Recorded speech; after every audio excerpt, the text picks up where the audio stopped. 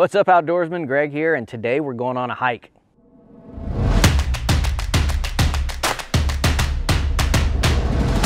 We're gonna go on a little hike today. Oftentimes get questions about, what trees work well for saddle hunting, what trees don't work well for saddle hunting, what do you look for in a tree? Can you hunt a tree that leans? Should you avoid trees that lean? What about trees that lean sideways? What do those types of trees work? So we're gonna go over all the different types of trees that I like to hunt, why I like to hunt them, which ones work best, which ones I try to avoid. I'm gonna try to cover all that today so you know exactly what type of tree you should be looking for. At least it'll give you a place to start when you're transitioning into a saddle. First tree, this is a monster. This tree is gonna be really hard to hunt on a mobile hunt because it's gonna be really hard to get climbing straps for climbing the tree around it. Now, if I was gonna hunt a tree this big, what I would like to do is identify that in the pre-season, and then if legal, I would come in and I would use screw-in steps, or I would drill holes for bolts, and I would climb this tree that way. That's gonna be the safest and the easiest way to climb a tree this big. The benefit of hunting a tree this big is that even at hunting height, the tree's this big around. So it totally blocks my entire outline. I can really hide from the deer. That is a really nice benefit. The downside, again, is it's hard to climb. It's also harder to shoot 360 degrees around the tree with a pivot style platform. A ring style platform might work a little bit better on a tree this big, or a combination of a pivot style platform like the Predator platform or some other pivot style platform, one you made yourself or whatever kind. Maybe if you put a couple of screw-in steps or a strap-on step around the tree, that might work for you as well. So there's lots of ways to attack this, but there's some pros and cons to hunting from a big tree like this. This is a classic leaner. I would say it's probably got 10 to 15 degrees of lean.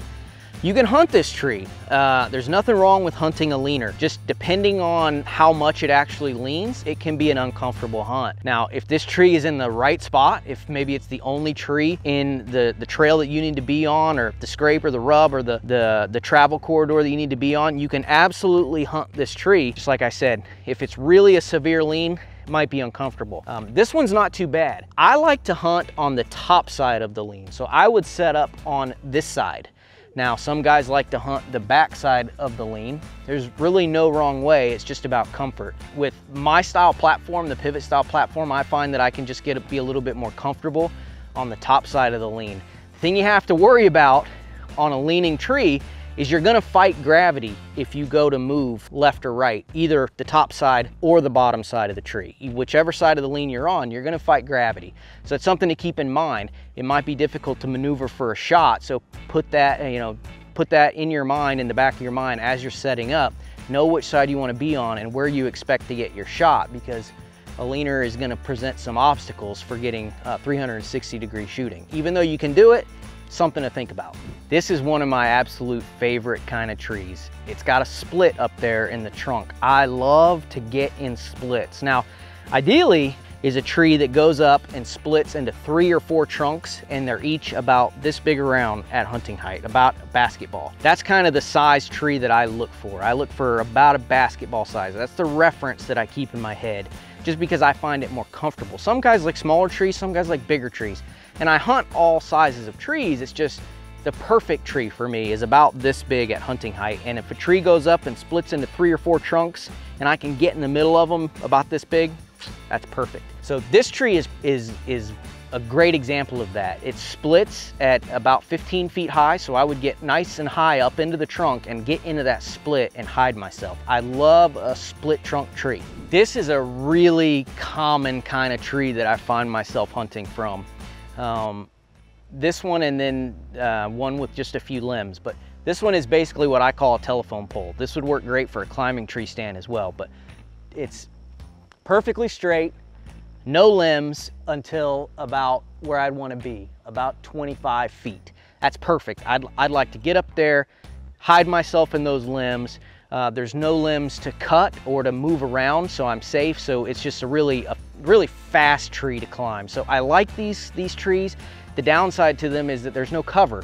This particular one has some cover at hunting height, so that's nice, but a lot of times, like in a pine tree or something, you just don't have a lot of cover. So that's a downside of a telephone pole style tree. but they're easy to climb and they're usually very, very quick to climb. This is another setup that I love, not necessarily because of this tree, but because of what's behind it. So this tree is pretty much a telephone pole and it's pretty small, but I love that I have another tree right behind it, not terribly far, only about 3 feet behind it, and it's got tons of cover. So I can climb this tree. I don't have to get crazy high, or I don't have to worry about concealment too much because I have all of this back cover. So I love a tree that I can sandwich myself in between. Now, that's a beautiful part about saddle hunting, is that I set up on the back side of the tree. So in a tree stand, if I were to take advantage of the cover of this tree, it wouldn't be quite as useful because my tree stand would be on this side of the tree and I would be sticking out just a little bit more. With a saddle, I can get behind this tree and hide myself really, really well in all that foliage up there, and that is great concealment for me. Now, most often, this is the type of tree that I'm gonna choose. It's about the right height. When I get up to hunting height, it's gonna be about basketball size. It's got multiple limbs for concealment. Not a lot. I don't like climbing trees that have a bunch of limbs, just because it takes a while to pass your lineman belt appropriately around each limb. But a few limbs is good for concealment. So this one's got 3 or 4 limbs, and at hunting height, there's still some limbs and foliage up there. I love it for concealment. It's the right height.